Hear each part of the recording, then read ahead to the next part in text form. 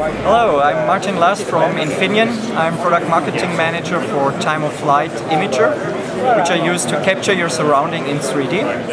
And we have a demo here for driver monitoring. So this is a camera done by our customer Costal, who's doing also the software for that. And this camera is dedicated for a direct driver monitoring application.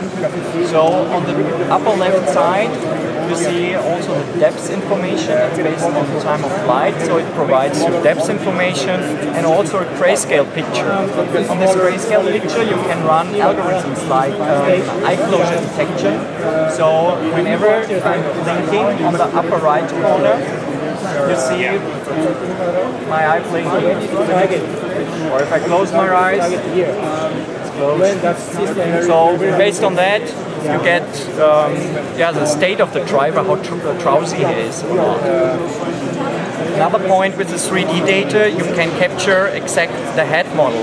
So you know the distance from this blue maze point to your camera. You know how far I'm right, how far I'm left, where I'm looking at. So you can use this information to adapt head-up displays, or you know if the driver is looking out of the window, down to the mobile phone, so whatever. So other systems can be also optimized by having this information.